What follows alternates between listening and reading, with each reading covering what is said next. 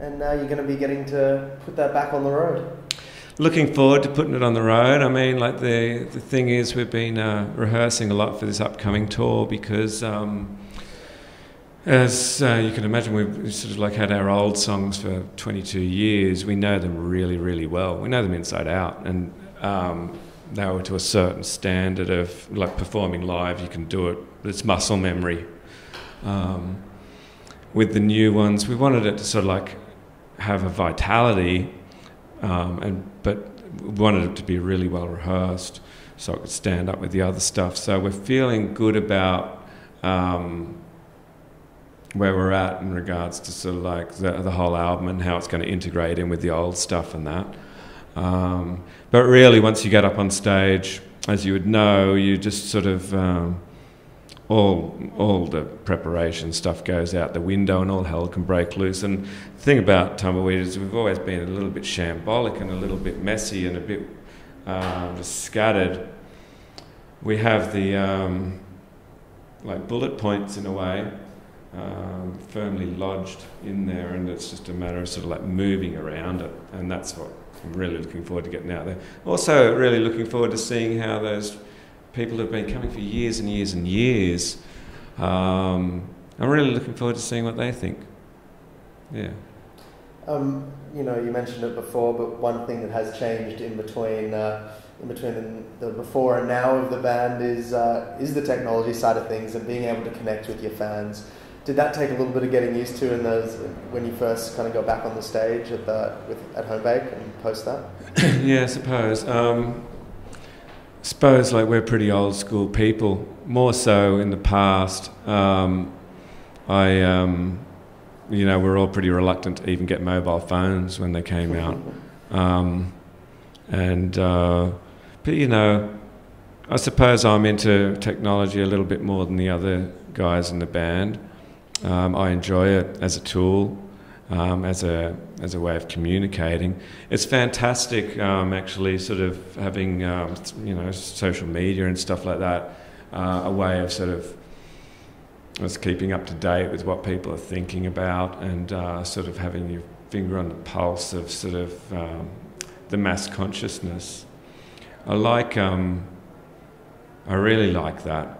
And I like the way sort of like we can keep people up to date with what we're doing. So just as a band forum, you know, between band and sort of fans, it's fantastic. I love it. As far as technology in actually making music, it's really interesting. I like technology. I like it as a tool, and I like innovation, but it can also be a double-edged sword because with technology you get choice, and with choice and that many choices, you can sort of get trapped in a cycle that sort of forgets why you're creating in the first place, which is to sort of like you know, there's a catalyst to actually express something, and whether it's a story, an idea, a feeling, an emotion, an experience, and whether you're conveying that through any sort of form of art, especially sound, sometimes technology can sort of get in the way of delivering that message effectively, I think.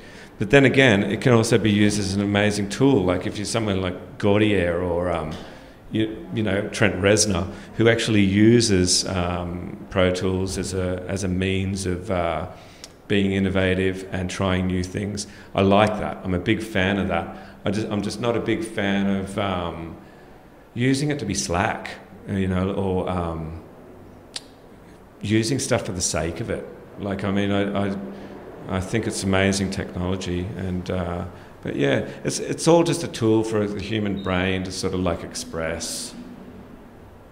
So where do you go from here after you head on the road? What's next for Tumbleweed? I don't know. We've got this tour coming up. We'll do it as long. I mean, the thing is, it's really hard to say. I mean, we've been together 25 years now. It's more than just a band. It's who we are. We started when we were 17 years old. We tried to escape it. We tried to sort of burn it to the ground and walk away from it, and yet we're back doing it. I don't see it going anywhere else, but at the same time, we've also learned to exist outside it, so it's not something that we need. It's not our career.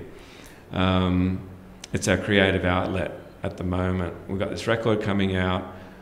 We've got a tour coming up, playing with some great bands, a German band called Kadavar, a Swedish band called Blues Pills, and another one that I'm not allowed to announce yet for the East Coast, which will be announced next week. It's going to be awesome. So really looking forward to the tour.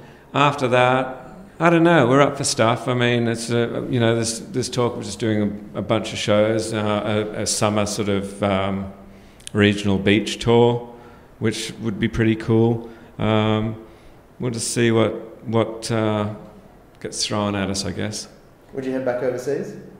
Love to head back overseas, yeah. I've done a lot of travel in between Tumbleweed and now, and coming back to Tumbleweed, and seen a lot of the world. And when I was travelling around, I really did sort of think, I'd just love to play here. You know, I'd go and see bands overseas, and I just thought, it'd be really great that we really didn't get much of an opportunity to really play anywhere too exotic. I'd like to play some exotic places, I'd like to try the Middle East, and I'd like to go to Cambodia and places like that, and just see how it goes. Friends of ours played Indonesia quite recently, and it was a huge metal fest. Guys from King Parrot, and they loved it. So yeah, I'm into that. Now you see bands like Parkway Drive playing South America and stuff like that, and really and Tame Impala, their world tour was unbelievable, going to some really weird places. We only really did England, Wales, and America first time around. So yeah, I'd be keen for it, just for the experience.